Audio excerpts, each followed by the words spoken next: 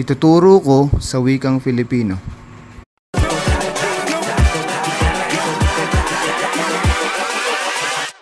Hold up.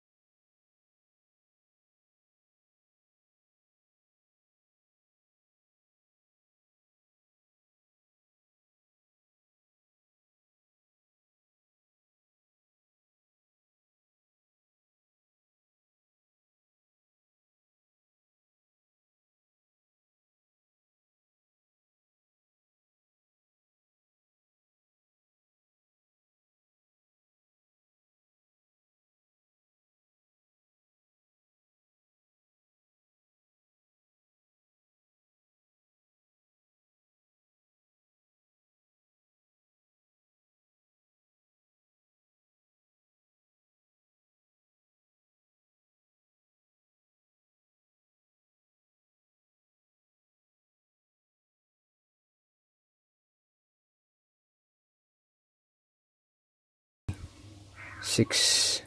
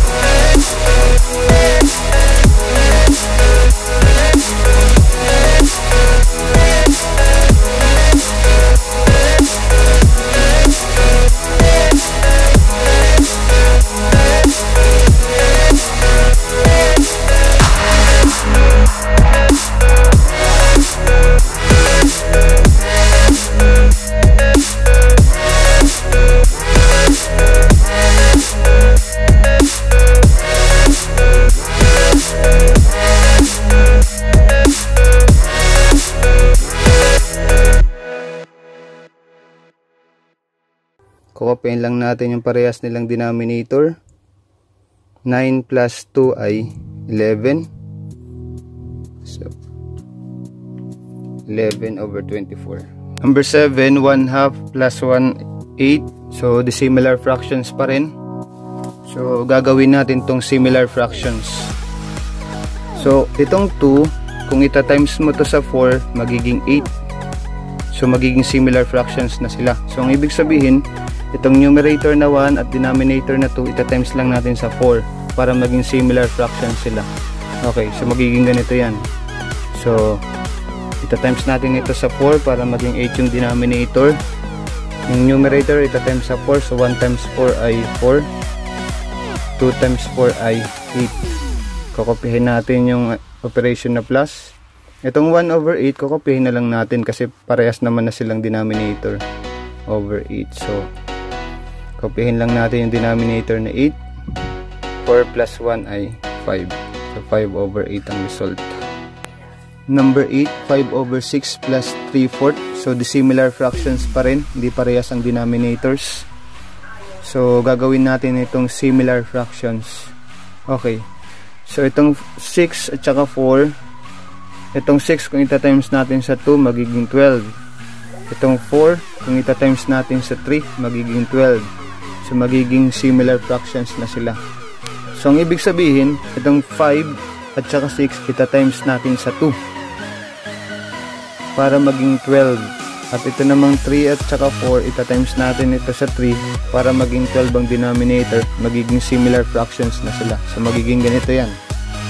5 at saka 6, ita-times natin sa 2. 5 times 2 ay 10. 6 times 2 ay 12. Kopihin natin yung plus.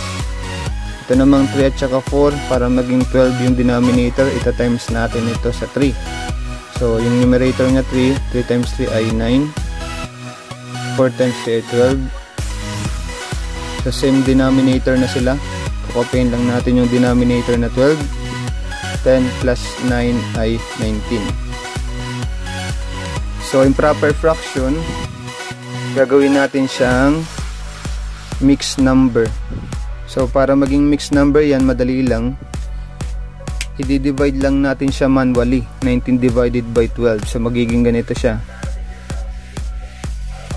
So, 19 divided by 12, 1. 1 times 12 by 12. 19 minus 12 ay 7.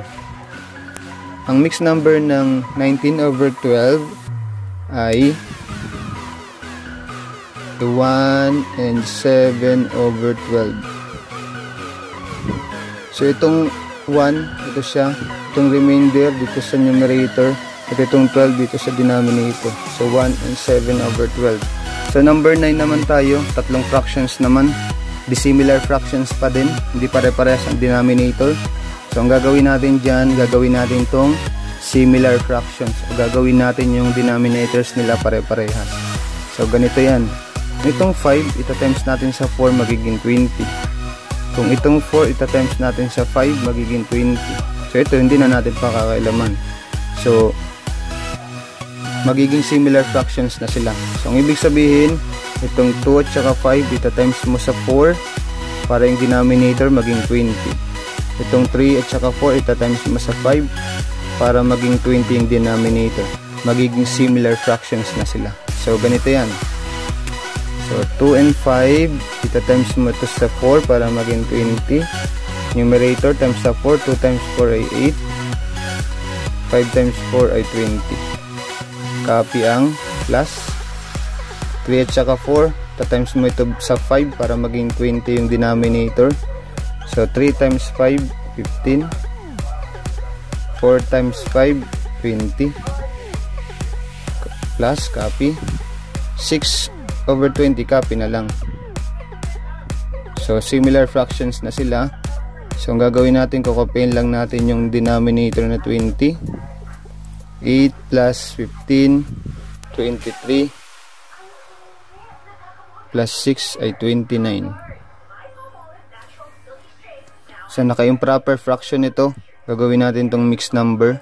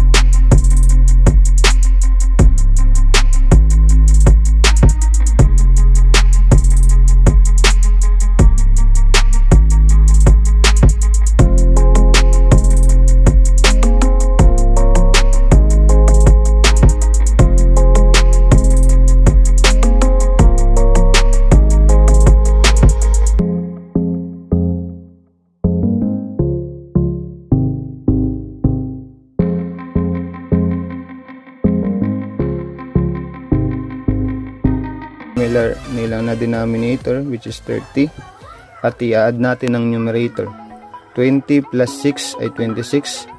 Plus 5 ay 31. So, improper fraction siya. Gagawin natin siyang mixed number. I-divide lang natin yan. So, 31 divided by 30. So, ganito siya. So, 1. 30 times 1 ay 30. Subtract. So, yung mixed number nito ay 1 and 1 over 30. So, itong 1, ito siya. Itong remainder dito sa numerator. At itong 30 dito sa denominator.